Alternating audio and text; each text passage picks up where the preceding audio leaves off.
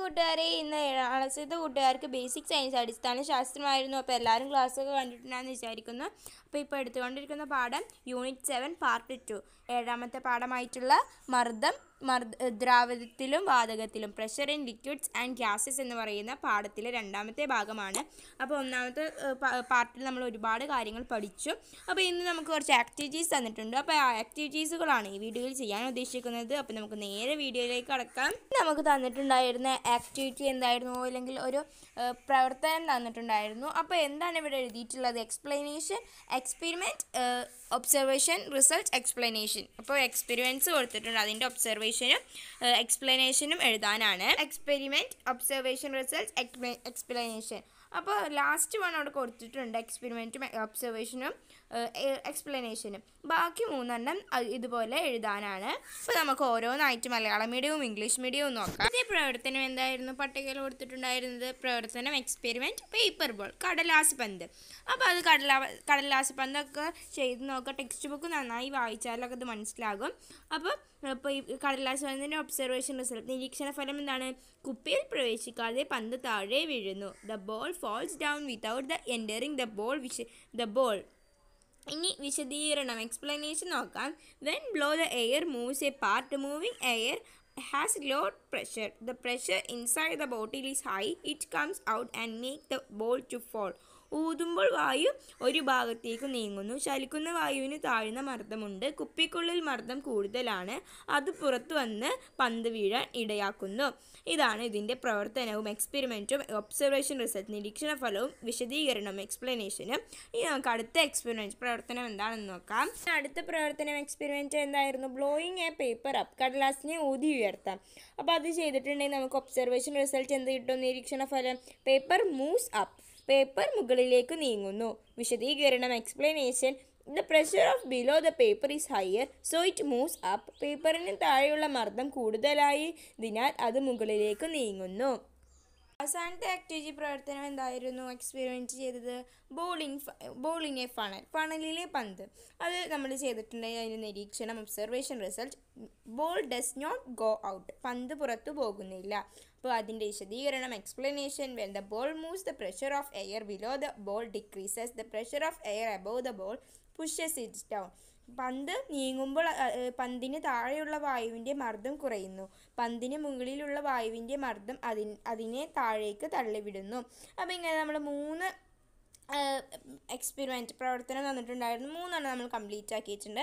ഇനി നമുക്ക് കുറച്ച് വർക്ക്ഷീറ്റ് തന്നിട്ടുണ്ട്. ആ വർക്ക്ഷീറ്റ് ഒന്ന് പൂർത്തിയാക്കാം. ഇതിനു മുമ്പ് എന്താണ് ബെർണോളിസ് പ്രിൻസിപ്പിൾ, ബെർണോളിയുടെ തത്വം എന്താണെന്ന് നോക്കാം. Pressure of air reduces when it moves fast. This principle was explained by a scientist named Bernoulli.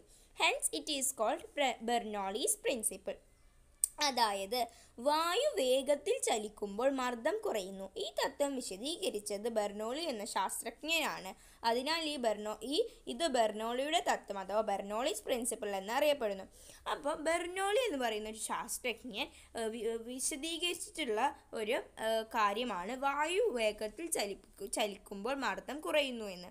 അതുകൊണ്ട് തന്നെ അയാളുടെ പേര് വെച്ചിട്ട് തന്നെയാണ് ഇതിന് പേര് ബെർണോളിയുടെ തത്വം, ബെർണോളിസ് പ്രിൻസിപ്പിൾ എന്നാണ് ഈ തത്വത്തെ, ഈ പ്രിൻസിപ്പിളിനെ നമ്മൾ പറയുന്നത്. ക്ലാസ്സിലൊരു എക്സ്പെരിമെൻ്റ് ഒക്കെ കൊടുത്തിട്ടുണ്ടായിരുന്നു. അപ്പോൾ അതിൽ ഫണലിൻ്റെ സ്ഥാനം, പൊസിഷൻ ഓഫ് ഫണൽ, ട്യൂബിൻ്റെ ജലനിരപ്പ്. അപ്പോൾ ആ എക്സ്പെരിമെൻറ്റ് നിങ്ങൾ ആ വീഡിയോ കണ്ടിട്ട് മനസ്സിലായെന്നാണ് വിചാരിക്കുന്നു. അപ്പോൾ ജലോപരിതലത്തിൽ എത്ര ട്യൂബിൻ്റെ ജലനിരപ്പ് ഉണ്ടാവും? At the surface of water 2 centimetre ആയിരിക്കും അല്ലേ.